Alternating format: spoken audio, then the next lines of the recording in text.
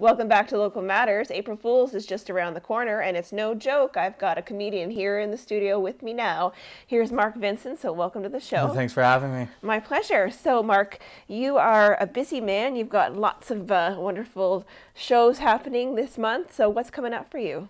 I'm out of town the rest of this month, but in town we have a big festival coming up. It's a 2-day fest.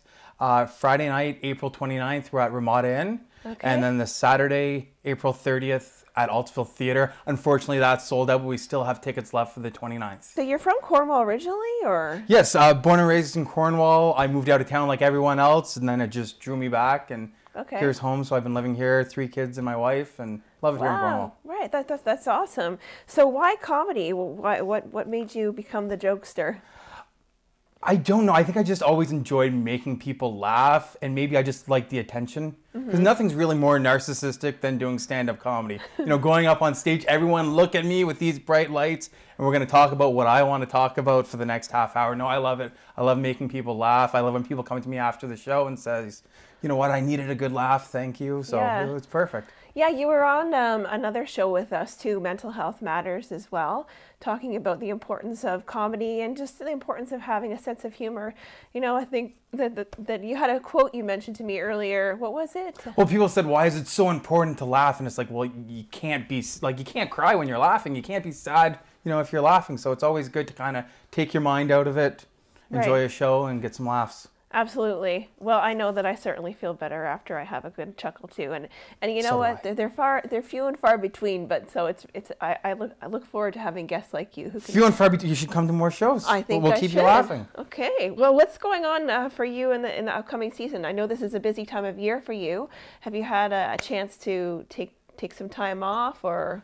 Well, it's really busy now. You know, we're always busy before the summer season. You know, especially here in Canada in summer, we don't get that many shows. People want to be outside in the sun, want to be outside camping. So, you know, we're busy now getting ready for the summertime. Okay.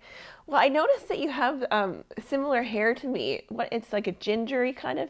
Yeah, I'm total ginger. That's why I'm kind of scared of this summer. Like, summer is where gingers go to die. Like, I wear SPF 192 all summer. It's like my cologne.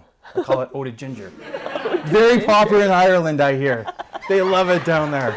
Yeah, it's like I just get burnt all the time. That's why summer kind of scares me. I go around with the beach with my shirt off. Kids are like, oh my God, look, Mommy, it's a Muppet. Snuffleupagus. Yeah, with a sunburn. I tell you. Well, I don't know. I mean, for me, I get burns, but I don't have I'm not as bad as you.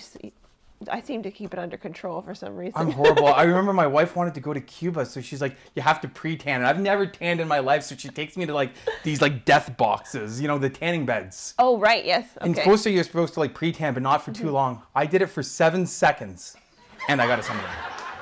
Well, you know, I think that you've definitely got your battle against you. I know. I tried. She bought me a 10-minute card. I went 40 times. I still have 6 minutes left.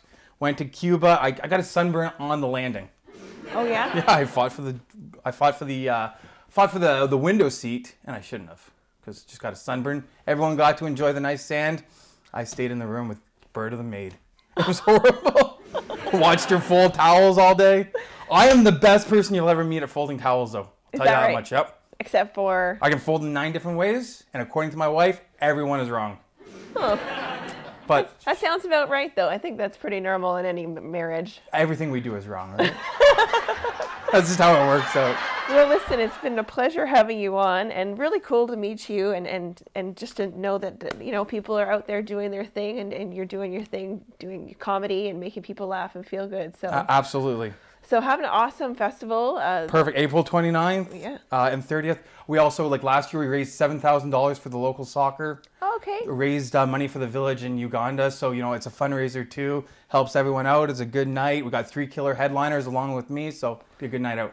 Awesome. Sending positive vibes everywhere. Thank you so much, Mark. Thank you very much.